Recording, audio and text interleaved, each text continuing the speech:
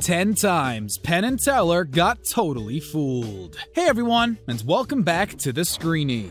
Penn and Teller started doing magic together all the way back in the 70s.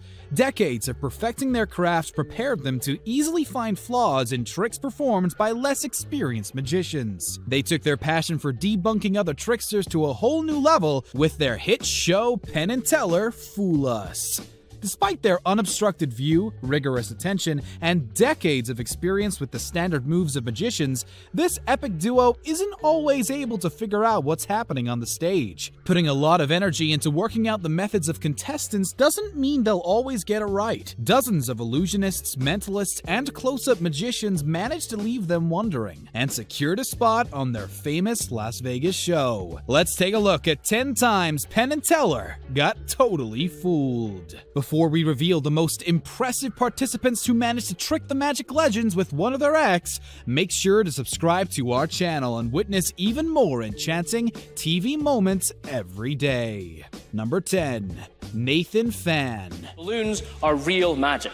And if you don't believe me, next time you see a wee child, give them a floating, shiny balloon. Nathan Fan, who introduced himself as Magic Asian Man, tried to fool the two experts with nothing more but a balloon. He described balloons as the real magic because they bring joy to little kids everywhere. Fan brought a bag filled with blue balloons and took one of them out so he could blow it up. The magician quickly stayed out of breath and used an inhaler before he kept on going. The rest of the trick consisted of Fan seemingly moving the balloon with his mind or preventing it from flying away. The audience found his delivery extremely humorous and laughed a couple of times, especially when he kissed the balloon at the end of the act and let it go. Stars of the show were impressed by his performance and told Fan it's unlike anything they've seen before. Penn even admitted that he thought they're going to tank, but eventually figured out how he did it. Famous magicians didn't share any details, so they wouldn't ruin the trick for everyone else. Number 9. Richard Turner. How the card stays as the second card kind of melts through the deck. Here's one-handed. Despite being completely blind, Richard Turner is renowned for being one of the world's greatest card magicians. He proved to be worthy of that title during his appearance on Fool Us, where he deceived two of the most famous debunkers in the world of magic. Penn and Teller joined him at the table and watched closely as he shuffled cards and performed his signature tricks. By the time the popular card mechanic was over, the stars of the show didn't even bother to get off stage. Instead of giving host Allison Hannigan a chance to do her usual short interview with the contestant, they stuck around and immediately delivered their verdict. Instead of going back and forth like they usually do, Penn and Teller gave the trophy to Turner right away. He was just that good. Number 8. Chris Rose. You can have the money. No thanks. A cookie is all it takes to stick it to two of the greatest magical masterminds in the world.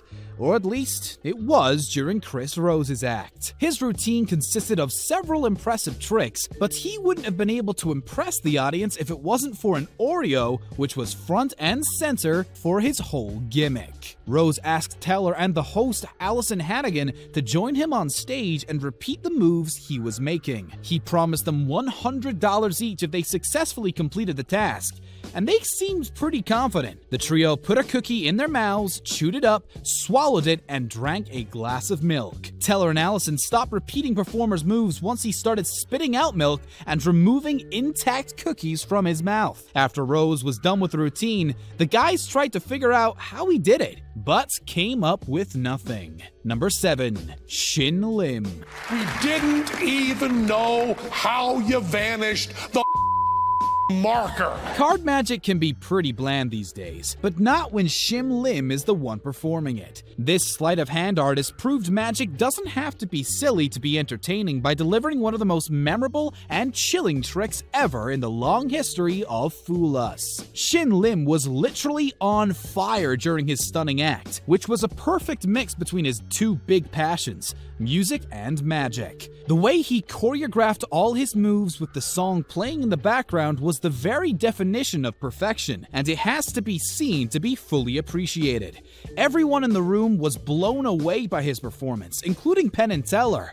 They were extremely impressed by his routine because it consisted of many bits and pieces, and they all worked in a perfect harmony. The famous duo had some ideas about the way Shim Lim pulled off some of them, but they were fooled by his act as a whole. Number 6. Nick Einhorn. No, I'm gonna go 1. Still table number 1. Yeah. Excellent. All right, that leaves the final one, which has to go to table number 3. When Nick Einhorn climbed the stage of the popular magic competition show, 3 tables and 3 covered dishes were already there. The audience found out why in a few minutes.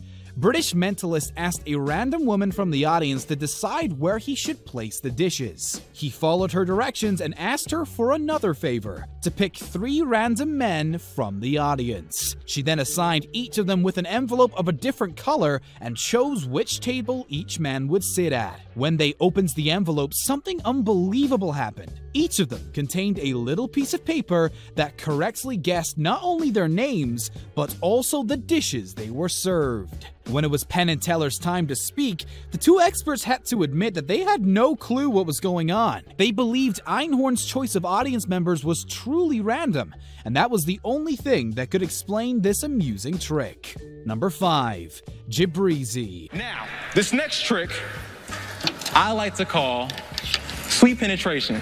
Jabrizi Taylor was 13 when he was diagnosed with Crohn's disease, a rare medical condition that forced him to spend the next 2 years inside. He used this time to practice magic in his room and started sharing his tricks online after perfecting the craft. During his appearance on Fool Us, Jabrizi proves that you can deliver a great performance with the most basic of props. The self-professed hip-hop illusionist used a deck of cards, a pencil, and a pen during the first part of his act, but later proved that he needed even less to dazzle the audience. Jabrizi pulled out several packs of sugar bags and a coin and asked the host Allison Hannigan to write an X on the dime. He then took the coin from the Buffy star and somehow managed to transport it into a closed sugar packet. Penn suggested the young magician use sleight of mouth to pull it off, but it turned out that they were wrong once again. Number 4. Wes Barker. On the count of 3.